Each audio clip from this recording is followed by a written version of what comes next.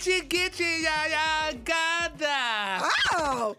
Get you, da, here. But listen, baby, y'all remember, honey, Lil Kim, Mya, Christina Aguilera, and Pink's remake, honey, of Lady Marmalade by Miss Patti LaBelle. Well, honey, Pink said that it wasn't that fun. Oh, what, bitch? She said, she said it wasn't that fun, honey, and hinted that Christina, honey, was a mean girl. Listen to this.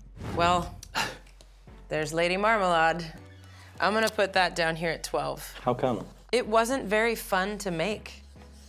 I'm all about fun, and it was like a lot of fuss, and there were some personalities. Kim and Mya were nice.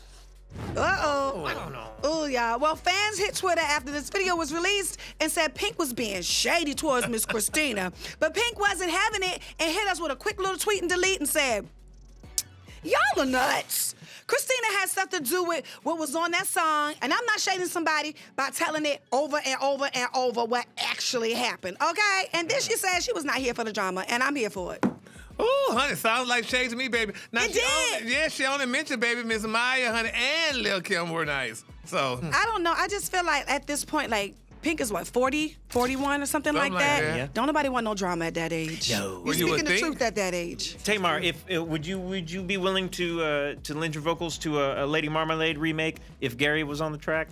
And what? See. I think Gary got a hell of an ad-lib. That's right. Thank you, Tamar. Thank you, honey. Hey, don't forget to hit us up on social media. We're on all these platforms at Dish Nation. We'll see you there.